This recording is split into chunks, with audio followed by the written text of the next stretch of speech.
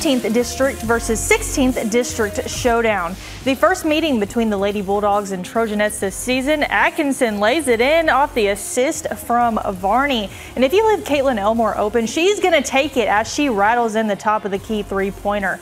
On the other end, Michaela Smith dishes it to the block. A great snag and spin for Sadie, the sophomore of Clinton County, but this time her layup gets blocked and taken away by Katie Murphy, who then brings it across the timeline. The Trojanettes start swinging the rock around the perimeter to set up a play. Murphy top of the key over to Varney, who gets the jumper to fall, and a timeout is called.